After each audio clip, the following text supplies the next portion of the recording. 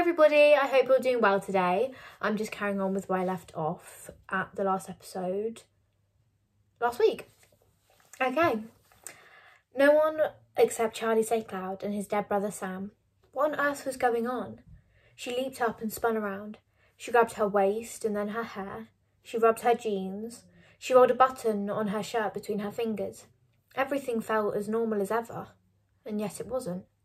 She called out to the old guys under the tree, Boney, Chum, Iggy and Dipper, but they kept on chatting, and her soul filled with dread. Something terrible must have happened. She tried to remember the boat and the storm. She could see herself capsizing, then fighting her way onto the deck after Keresina righted herself. But then what? Had she made it back to port? Her memory was a fog. She groped around, but could grasp nothing. When did she die? The question seemed impossible. Tess felt the terror and turmoil inside. She desperately needed an anchor. Then she realised she had only one thing to do. Find Charlie. If anyone could explain what was happening, he could. But what if something had changed, and now he couldn't see her, like everyone else? What if she had become invisible to him too? Anxiously, she tried to spot Charlie in the huge cemetery, but he was nowhere to be found.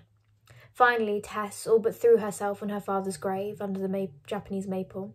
If this was death, she thought, then Dad would come to be with her, or maybe he would be waiting for her somewhere else. Where was she supposed to go?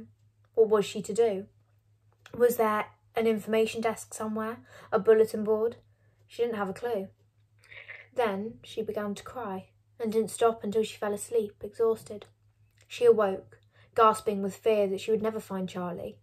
The sky was almost dark, and as she pulled herself up from the grass, she remembered Sam's instructions.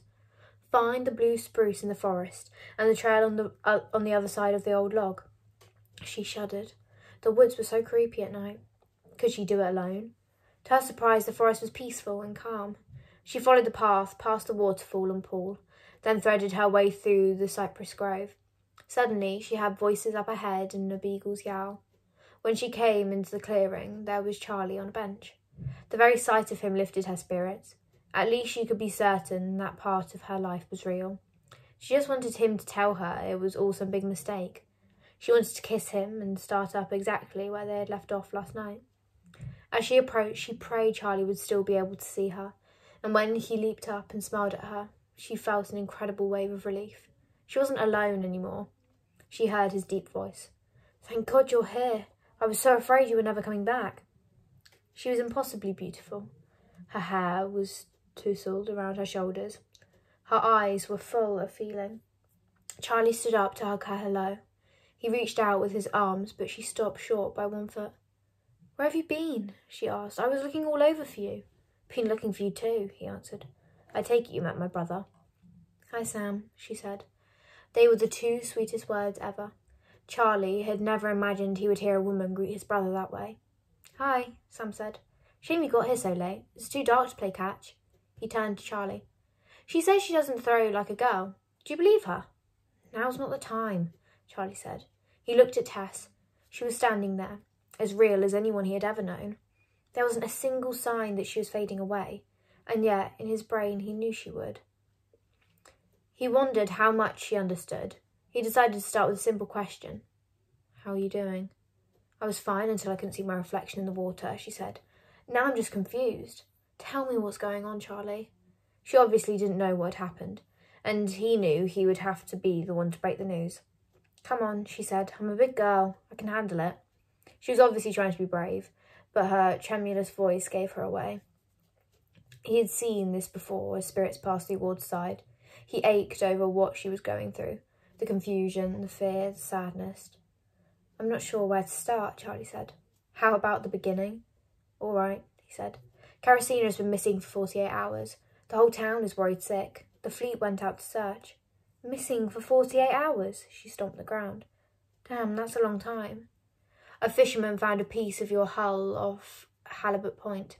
Tink and I found your life raft in Sandy Bay." "Where?" "Sandy Bay, off Rockport." "That's strange. I wasn't anywhere near Rockport. Must have been the wind and the current." She walked over to the swing and sat down on the wood plank. "Do you remember what happened?" Sam asked. Not really, she said. Charlie watched her carefully. He hadn't missed any obvious clues. There were no telltale signs. She wasn't fading at the edges. There was no heavenly glow around her. She just seemed like herself, radiant as ever. She kicked her legs in the air, and the swing began to sway. You've got to try to remember, Charlie said. We need to know where you were when it happened. Tess jumped down from the swing. Look, I know exactly what happened. The storm was force 10, and I spent the night upside down on the water. It was freezing. A damn bottle of salad dressing shattered in the galley. It stank up the whole joint. I can still smell it on me. Then what? Next thing, I was at Dad's grave. Do you remember coming back to the port? Not exactly. Do you know how you got to the cemetery? No, Chaz. It's a blur. That's okay, he said. Sometimes when it happens suddenly, you don't even realise what's going on. It takes time to sink in. He watched her carefully, weighing the impact of his words. She seemed dazed at first, and then said, Dear God, what's going to happen to me? Everything will feel better soon, he said, his voice choking on the words. And you'll realise you're going home where you belong. Home? What are you talking about? Home is on Lookout Court with Bobo. Home is with my mother and my friends. There were tears in her emerald eyes now. She brushed them away and tried to force a smile, but it came off a little crooked. Then she said, and I was even beginning to think home might be with you. Chapter 22. Tess wasn't a superstitious sailor. She never cared if her crew said pig, a word most mariners dreaded because of an obscure belief that swine could somehow see the wind, and mentioning them could whip up gales. She even dared to whistle while she worked, another taboo on the water, and she never hesitated to set sail on Fridays, which for centuries had portended disaster. She often stepped onto her boat with her left foot first, and she insisted that Kerosena be painted blue, a colour associated with tragedy at sea. Now, incredibly, she wondered if it had been stupid to keep testing her luck. She had brought flowers aboard her boat, even though seamen insisted they be reserved for funerals. She had always looked back to port after sailing out, another violation of the code. Yes, she had broken the rules 1,000 times or more, and Tess couldn't help thinking maybe this was her fault. Night was falling on the forest, the moon was up and the stars were out, and Tess sat with Charlie and Sam at the picnic table in the clearing. She was trying to hold herself together. Crazy random thoughts were flooding her brain.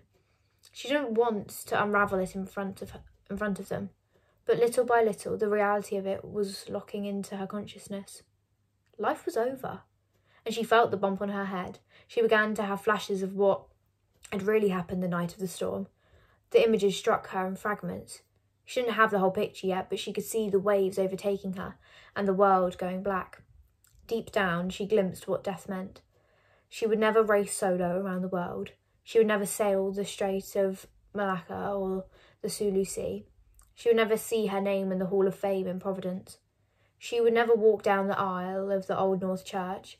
She would never honeymoon in Spain or run with the bulls in Pamplona, or see the sunny, safe spot in the bull rings of Seville.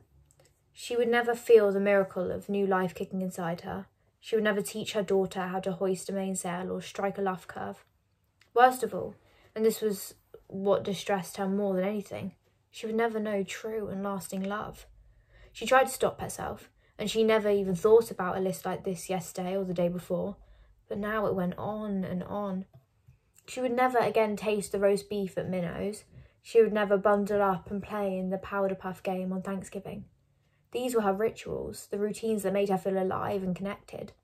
Without them, where would she be? Lost? And there was this wonderful new man. She would never get to know this Charlie St. Cloud who appeared from nowhere in her life and instantly was snatched out of reach. Why had she met him now? God must have had a reason. She tried to concentrate on what Charlie and Sam were saying, taking turns describing the afterlife and the road ahead. They made it all sound like the most natural transition in the world. After a while, she interrupted Charlie. I need to understand how this works. How can you see me, Sam? She hesitated for a moment. How can you see Sam? She hesitated for a moment. And how can you see me? Well, when our accident happened, Charlie explained, I crossed over too. It was a classic near-death experience, and when they shocked me back to life, I was graced with this gift. I could still see people in the limbo between life and death. That's where I am now. I think so, he said, but you threw me off a little. You don't really look like most spirits. I'll take that as a compliment, Tess said. Now, what about touching? How did we kiss last night, and how can I open doors and change clothes and feed Bobo? Charlie smiled. Right now, you have one foot in both worlds. You're here and not here. You're literally in between. He reached out and took her hand. Folks who die very suddenly or who don't want to let go can exert a very strong physical presence. They can do stuff like throw baseballs, drink beer, or flush toilets. They're the ones who make lights flicker and things go bump in the night. How come I haven't seen any? Besides Sam, there aren't any around right now, he said. Mrs. Phillips from the high school moved on this morning, and I haven't seen a firefighter named Florio in a while. See, God picks when you live and die, Sam added. But when you're here in between, you have a choice too. You can stay here as long as you want, just like me, or you can go to the next level right away. It's your call. Tess felt a wave of worry. Why hasn't my dad come to see me? She asked. I always thought he would be here waiting. Don't worry, Charlie said. He'll be there for you. But you haven't crossed over to the other side yet. I thought this was the other side. That's what everyone thinks, Sam said. They watch John Edward on TV. They read those books about the afterlife. Everyone tells you that when you die, you see the light and you pass on. Period. The end. He smiled and lowered his voice into a whisper. It's actually more complicated. Okay, everybody, that's all I'm reading today. I really hope you've enjoyed today's episode, and hopefully you'll join me again tomorrow for a new one. Bye!